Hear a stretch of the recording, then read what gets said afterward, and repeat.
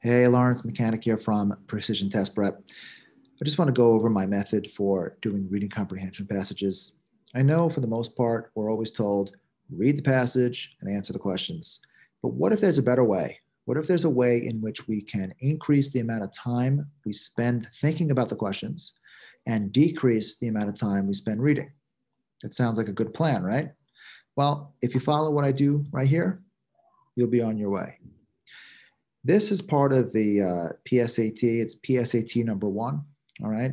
So in the actual SAT, there's 65 minutes and 52 questions.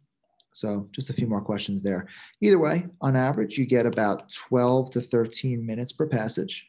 That means that you have a lot of time to move through, but rather than reading this and spending maybe 5 to 6 minutes and then only having 7 minutes left to answer all the questions, what if we flipped it and focused on the questions and allowed ourselves about a minute and 15 seconds on average per question?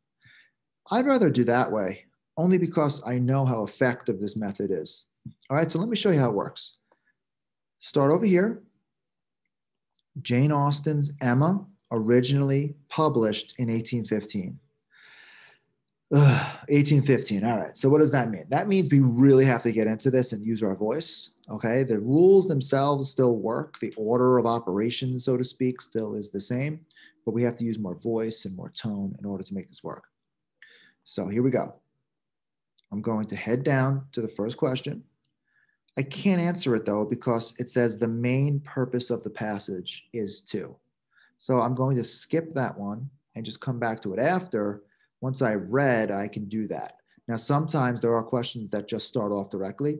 That is just luck of the draw. But for the most part, there's a main purpose, main idea, larger context picture type questions, okay? So let's go over here, 1 to 14. Okay, you'll notice I'm just looking for line numbers. That's the number one thing I'm doing.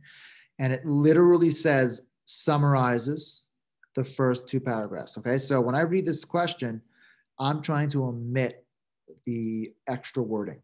Which choice best summarizes the first two paragraphs of the passage? How about which choice summarizes the first two paragraphs of the passage? That's a lot easier. The word best is a trick word. It means that all options can potentially be correct. And that's not true. There has to be 3 wrong and there must be 1 right every time. Okay, so let's go over here. All right, so I bracket that out. Emma Woodhouse, handsome, clever, and rich, with a comfortable home and happy disposition, seemed to unite some of the best blessings of existence and had lived nearly 21 years in the world with very little to distress or vex her. She was the youngest of the 2 daughters of a most affectionate, indulgent father, and had, in consequence of her sister's marriage, been mistress of his house from a very early period. Her mother had died too long ago for her to have more than an indistinct remembrance of her caresses, and her place had been supplied by an excellent woman as governess, who had fallen little short of a mother in affection. Now, there's a lot going on there, okay? You see the first half describes Emma. Okay, it's really characteristic based, right? It says that she had very little that bothered her, okay, in the first 21 years of her life, all right? And we see the word distress, and we see the word vex, okay? They're very similar. Vex means to annoy, all right? And then the second half, it goes into more of a characterization of her, right? She was the youngest of the 2 daughters of a most affectionate, which means very, very loving father. You may not know what indulgent means, but indulgent means that he pretty much spoiled her. He gave her whatever she wanted, okay? And then in consequence means after her sister's marriage. She was basically mistress of his house. So she was like the only person there, basically. Her mother had unfortunately died long before. And so the place of the mother was supplied by a governess who is like a nanny, who pretty much did a great job. She had fallen little short of a mother in affection, in her love for her. All right, so this governess must have been a really, really special person. So let's go take a look at the question. Which one summarizes it? Even though a character loses a parent at an early age, she is happily raised in a loving home. Okay, a couple of things that are true here, although it's a reverse of how we read it. The character does lose a parent. Okay, that's definitely true. Okay, at an early age, and she seems very happy. She had very little to bother her. So that's probably the answer. This focus is on the affectionate governess and how the affectionate governess helped the girl overcome the loss of her mother, despite the indifference, which means a lack of care of the father. That's definitely not the answer. Right? Largely as a result of her father's wealth and affection, a character leads a contented life. So is the entire summary about because she got so much from the father? I don't think so. I don't think that's the reason why she was so happy. And that's not the whole focus. Like, we need the focus of this, which is the summary. So that's out. A character has a generally comfortable and fulfilling life, but then she must recover from losing her mother. This is the reverse of what happened, though. Okay, the mother dies when the girl is very young. So that's out. So A would be our answer. Okay, now we're going to look down at the next one, and we notice that we have the evidence-based questions. So these are going to link, but I always look one ahead. All right, and I do see line 26, and I do see 28, and then 32. Well, what I know from doing this for as long as I have, if you take a look at those lines, 1 to 14, that pretty much eliminates 1 to 5 and 9 to 14, okay? The test doesn't like to go backwards. It moves chronologically. It doesn't like to repeat itself. That's just kind of a rule that the test follows pretty much all the time, okay? Now, that gives us 28 to 32, but it also gives us 26 over here. So I would actually do this one first, and then I would do these two, okay? So let's go ahead and take a look at the word directed. Now, I'm not looking at the other words, okay? Don't look at them. They are wrong for all we know. Remember, there's a 75% chance that those answer choices are wrong. 75, okay? That's a really high percentage chance that it's wrong. So here's what I do. I underline it. I'm going to cross out most nearly, because most nearly tells me that all the words could potentially be correct. And that can't possibly be right. I don't want to confuse myself any more than I have to. So directed means what? So I go over here, see the word directed. That's out over here. Okay, so I'm actually going to read this down and then focus here. And I'll show you to do the problem as we go. Okay, so 16 years had Miss Taylor been in Mr. Woodhouse's family, less as a governess than a friend, very fond of both daughters, but particularly of Emma. Between them, it was more the intimacy of sisters. Even before Miss Taylor had ceased to hold the nominal office of governess, the mildness of her temper had hardly allowed her to impose any restraint. And the shadow of authority being now long passed away, they had been living together as friends, and friends very mutually attached. And Emma doing just what she liked, highly esteeming Miss Taylor's judgment, but directed chiefly by her own. Now I'm going to go back to that line, and I want to insert blank. My goal is to come up with my own word, okay? So come up with your own word, and then we're going to match that word to the answer choices. And whichever one matches, that's the answer, okay? Very important stuff. Here we go. Very mutually attached, and Emma doing just what she liked, highly esteeming Miss Taylor's judgment, but blanked chiefly by her own. I'm going to say a word like led chiefly by her own, okay? That's my word. Maybe you come up with a different one. Some feeling sometimes we get, sometimes we can't figure out the words, but try to do that. Try to come up with your own word. So here we go, back over here. My word is led, all right? And led chiefly by her own, and trained chiefly by her own, and aimed, guided, maybe, addressed. No, I'm going to go with guided. Now I go back and I plug it back in. Okay. So it's guided chiefly by her own. Highly esteeming Miss Taylor's judgment, but guided chiefly by her own. Yeah, I'm going to go with guided. That's what I'm going to do. So that one checks out. Okay, so I like that one. And now I have to go back and do these. All right, so I've narrowed it down to 28 to 32 and 32 to 34. Let's go take a look at that question and figure out exactly what the question is asking us to do. The narrator indicates that the particular nature of Emma's upbringing resulted in her being what? So we're looking for the results. So how is she now? Okay, so at 28 to 32 and 32 to 34. All right, that's done about here and then here. All right, so that's C and then D. Let's read. The real evils indeed of Emma's situation were the power of having rather too much her own way and a disposition to think a little too well of herself. These were the disadvantages which threatened alloy to her many enjoyments. The danger, however, was at present so unperceived that they did not by any means rank as misfortunes with her. All right, so this is about the danger. My gut's telling me it's in this area. So let's go analyze that one more time. Remember, if I have 1 minute and 15 seconds per question and I have 2 of them, I have 2 minutes and 30 seconds to really figure this out. That's a long time, okay? So that gives us a lot of time to figure this out. So we go slowly, figure it out, find what we're looking for. We have the evils of Emma's situation were the power of having rather too much her own way and a disposition to think a little too well of herself. These are the disadvantages. It's got to be this right here. Disposition to think a little too well of herself. Let's go see if there's anything that matches that.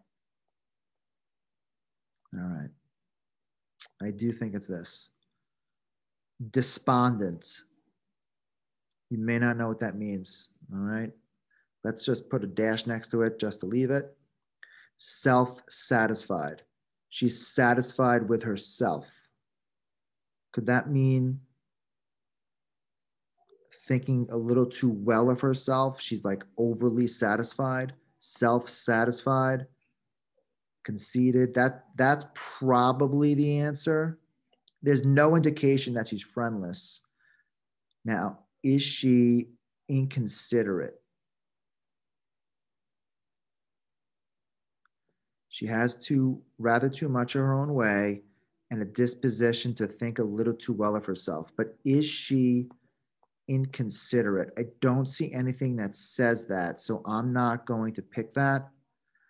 So now I'm stuck between despondent and self-satisfied. Now, if you have a strong vocabulary, all right, so despondent, you could figure out immediately. But let's say you don't know. At that point, I do see self and satisfied. And my reasoning is, could that mean that she's satisfied with herself? Okay, resulted in her being self-satisfied, almost like conceited. I'm kind of making an inference. Because I don't know what despondent means, but I'm kind of in the right ballpark, the word self, and it does match with thinking rather too highly of herself. I'm going to go with this one. Now, despondent means like almost like unresponsive. You're so upset. Okay, but that's not it. But that definitely works. And then this one works too. All right, so right away, we've knocked out 2, 3, 4, and 5. Okay, so watch out when we do the next one.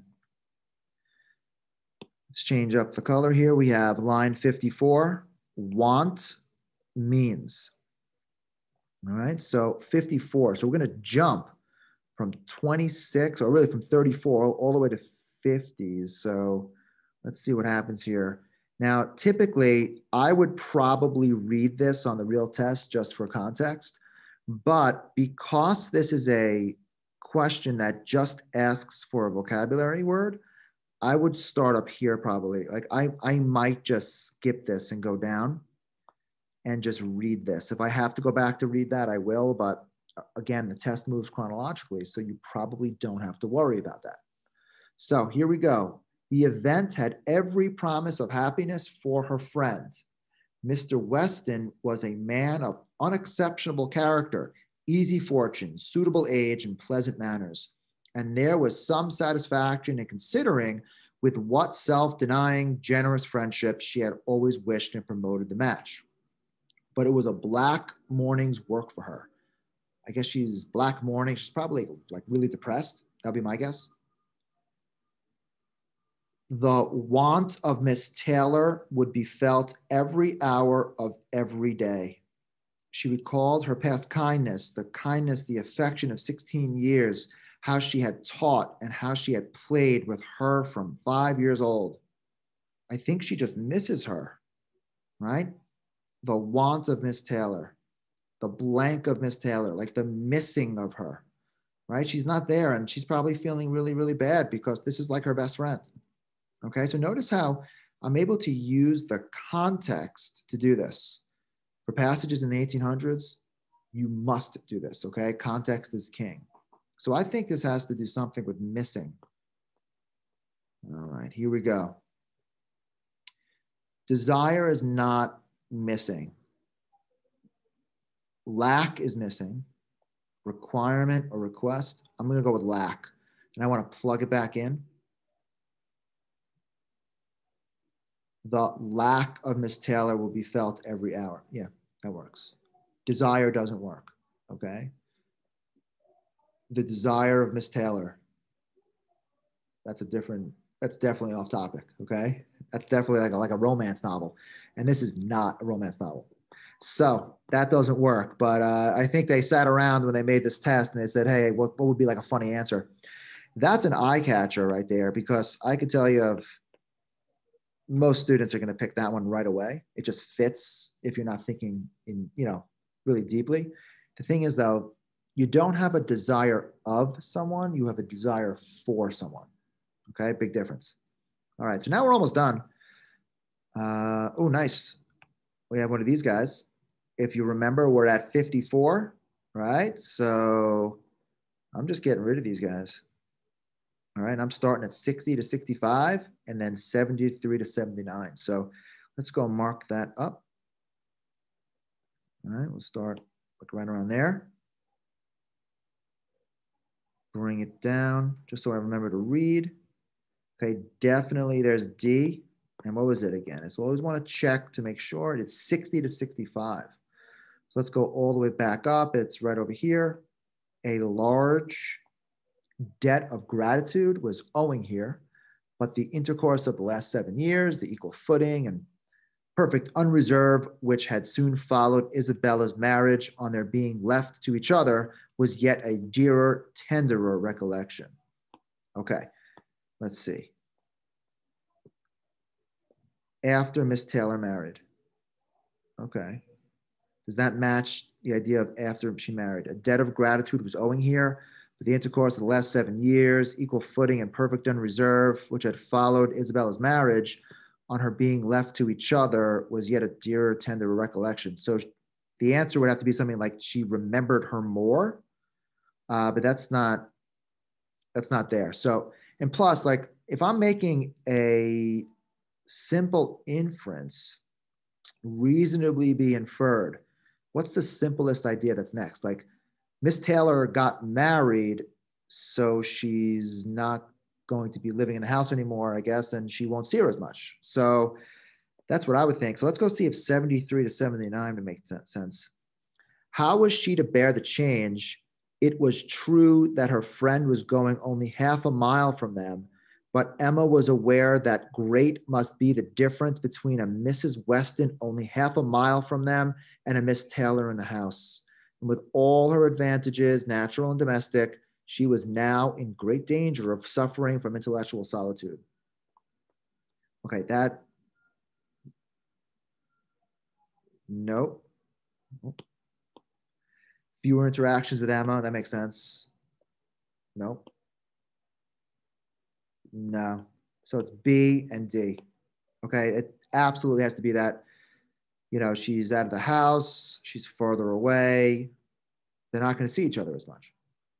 Okay, that's a reasonable inference. All right, now here's the last one. Which situation is similar to the one described in lines 83 to 91? All right, so now you're just going to read 83 to 91. All right. The evil of the actual disparity in their ages, and Mr. Woodhouse had not been married and not married early, was much increased by his constitution and habits for having been a valedictorian. Oh, excuse me, I can't even read that word. Wow.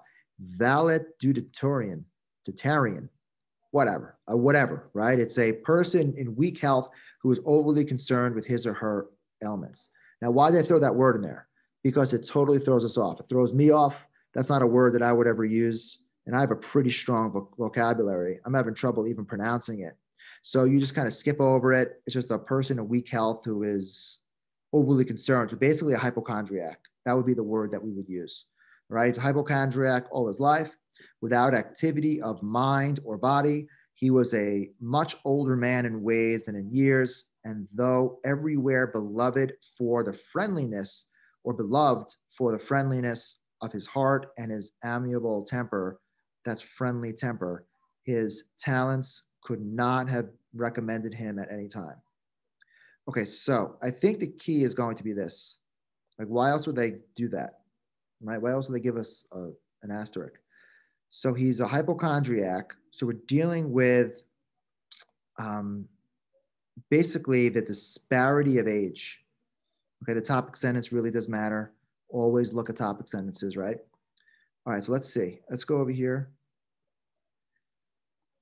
What is similar? It's some kind of disparity in age and dealing with something where he's kind of like a hypochondriac a little bit. He's worried about his health. All right, so mother and adult son have distinct tastes in art and music that result in repeated family arguments.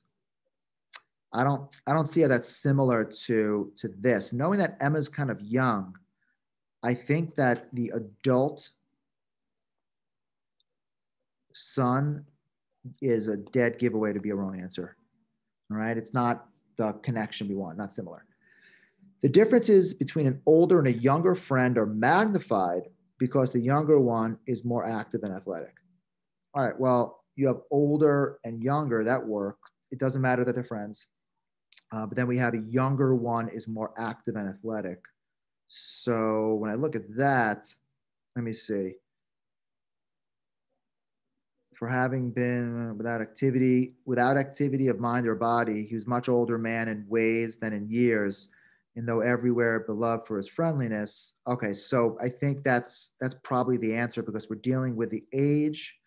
That works there. And I think that works a little better. The like active and athletic is basically like it's the opposite of what the father is and what Emma would be. So that's probably the answer. An older and a younger scientist remain close friends despite the fact that the older one's work is published more frequently. No, that doesn't make sense. The age difference between a high school student and a college student becomes a problem even though they enjoy the same diversions. These are still too similar being students. That answer has to be B. It's an older person and a younger person. That definitely is the most similar. All right, and now we have one more. Let's head back over here. Main purpose is literally what happened. Okay, so what happened? What happened? Does this describe a main character and a significant change in her life? You have Emma and her friend moves away. That's a pretty significant change. That's probably the answer. Provide an overview of a family and a nearby neighbor. It's not really an overview of a family. That's not it. You would have more depth about the actual family. Discuss some regrettable personality flaws in a main character. No. Explain the relationship between a main character and her father. It does not do that. It doesn't explain the relationship. It mentions it, but it doesn't explain it. I'm going with A. All right, so as you can see, I'm able to answer everything focusing on answering questions as opposed to focusing on reading. Not only will this make this easier for you, but it'll save you a lot of time and a lot of energy. I mean, let's face it, energy is so important here. You have so many questions to answer and so many sections to work on. You don't want to burn out on the first part. All right, so I hope that helped. If you have any questions, you know how to reach me. All right, thanks.